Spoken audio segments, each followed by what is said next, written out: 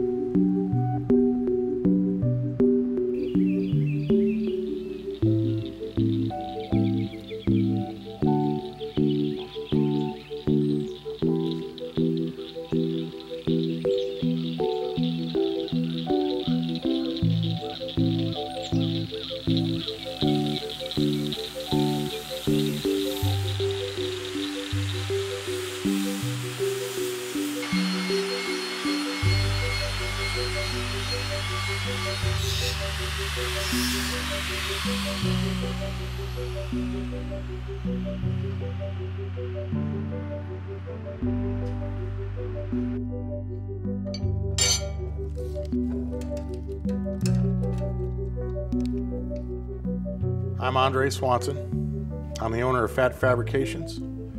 I live in a little town called Mount Pleasant, Texas. And I build accessories for a variety of European off-road trucks. Land Rovers, G-Wagons, Pinzgauers, Volvos, Unimogs. I'm capable of building accessories for any vehicle, but why would I want to compete with a manufacturer who can crank out hundreds of Jeep bumpers because they make tens of thousands of Jeeps? I weld out of necessity. I always like the build and design process. I like to engineer things, make them look as good as they function. But that requires me to be able to make it work. So regardless of how many bends I put in or how many times how many different ways I design a bracket or a mounting point, the fact is all that design work doesn't mean anything if you can't weld it all together and make it function. So it's not my, if it was my desire to just be a welder, I could have done that anywhere. I could have got a job right here in town for Prefert Manufacturing, and I could be welding together cattle gates for 10 hours a day. The welding isn't where my passion is. My passion is creating something functional that looks and works well.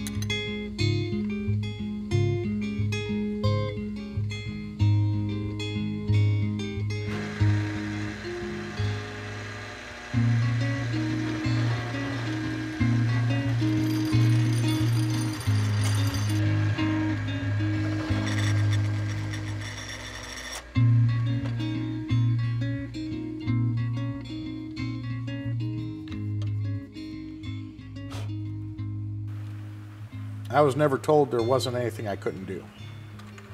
If I had to give any one thing credit for my abilities, it'd have to be Legos. I had piles of them. Whenever I put something together and it didn't work, I had to realize that there was a different way to put it together that it would work. I had expert builders. I love those things. I lived more time indoors than I did outdoors.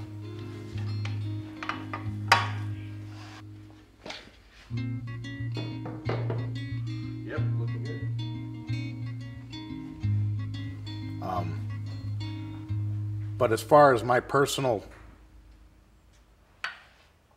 abilities, it's an argument between nature and nurture. Was this a God-given ability, or was it a God-given ability passed down through my parents? I don't know where I got it from, but I thank God that I had it, because there's a degree of satisfaction that comes from working with your hands and seeing something come from nothing. I'm particular about what I build for trucks, but I don't think I'm a perfectionist. If I was a perfectionist, I would probably spend a lot more time honing my TIG welding skills, so that way it looked like a row of dimes laid in between these sections of tubing and pipe. But I'm definitely particular about what I do and how well it looks when it's done.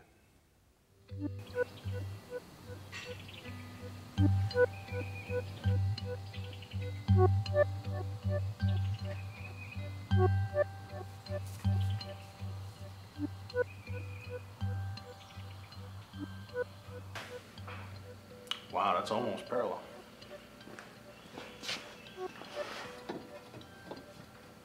The biggest benefit, I guess, to doing this is every once in a while I'll load up the truck with all my tooling and I'll travel. And I'll show up at Tierra del Sol in the Salton Sea area out near Ocotillo Wells. And I'll just set up shop and guys will go out and beat up their equipment and bring it to me, and I give them the opportunity to go back out and play. Sometimes I've traveled as far as Washington State from here, and you know, built a roll bar and beamy bikini top support for a Lorfardier, which was a French-built equivalent to an ammo carrying mule that the U.S. Army uses. But it's afforded me an opportunity to be able to travel, do what I do, meet people that I haven't met before, that I might have even done work for but had never shook their hands. So being here at the house and not having a shop that I have to pay for separately gives me the freedom to be able to go travel and see my customers.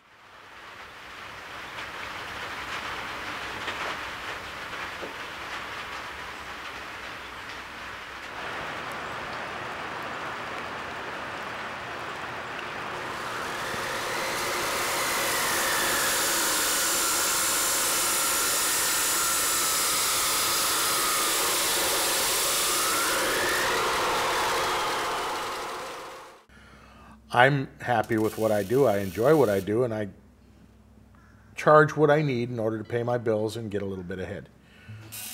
If I ever get to the point where I am so busy I can't do it by myself, that's when I'll consider taking on help, adopting a young man or a young woman who's a professional and wants to learn something. And then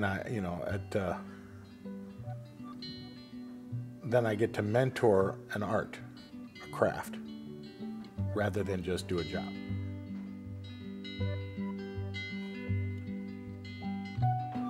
Due to the location of my shop and how far everybody else lives from me, I don't oftentimes get an opportunity to experience their pleasure other than getting an email, you know, saying, "Oh, it looks great. Hey, this is nice. You know, best bumper, best money I ever spent."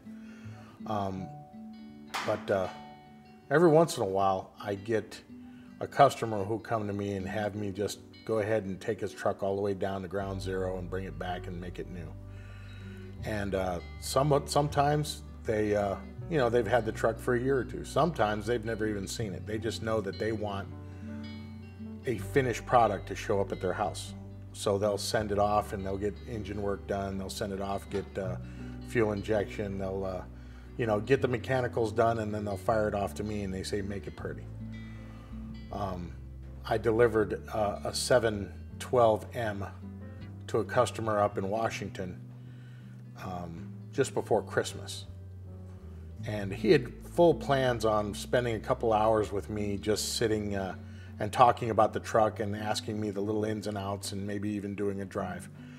I showed up, and of course the seats were still wrapped in plastic. The paint was all fresh. The tires looked clean because we actually went to the car wash before we showed up at his place.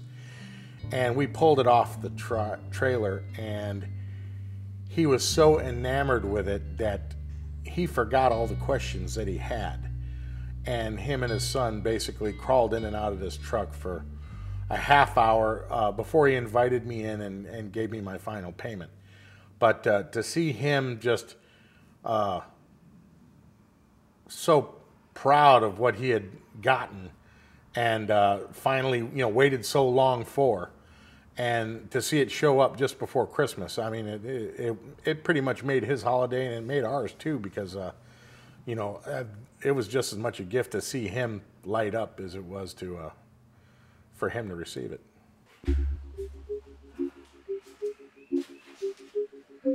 Want to put him in your terrarium with the turtle? You let him go. Look, he's running for it. Let him put him in the water.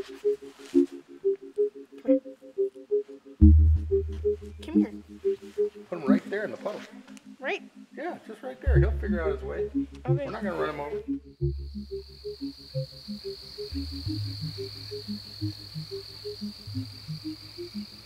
When I go someplace and I see something like on a bumper or a winch or something like that, or something fabricated or made, even when it comes to like buildings, I will look at how they made. Oh, when we go to the bank, I look at the stainless steel entryway for the cashier window, and I look at how they made the pieces, whether they did it this way or whether it was out of one piece and then they added a piece and blended it.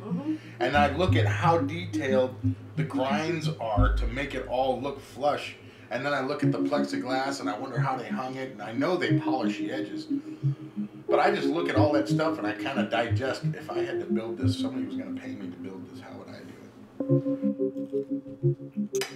I met this guy the other day. He was from Houston. Absolutely not. I'm just kidding.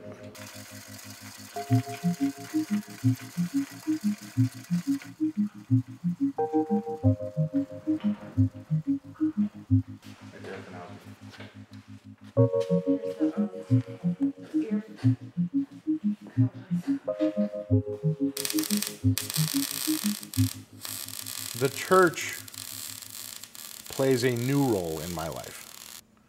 I've only been saved for about 2.5 years. I was raised morally, to be a moral individual, to care about others, to be forgiving. I was raised very well by my mother. My mother taught me how to be a human being. My father taught me what kind of human being I was. The biggest and greatest message I get from the Bible is the message of love. Love does not hurt, does not kill, does not maim, it's not jealous, it's not vicious. It doesn't anger quickly. If you truly love your fellow man, you serve your fellow man. There's no, love isn't racist. Love isn't judgmental. Someday, I hope to look back on the things I did, the people I met, and the relationships I nurtured, and to find that my knowing them has been as much of a blessing as them knowing me to them.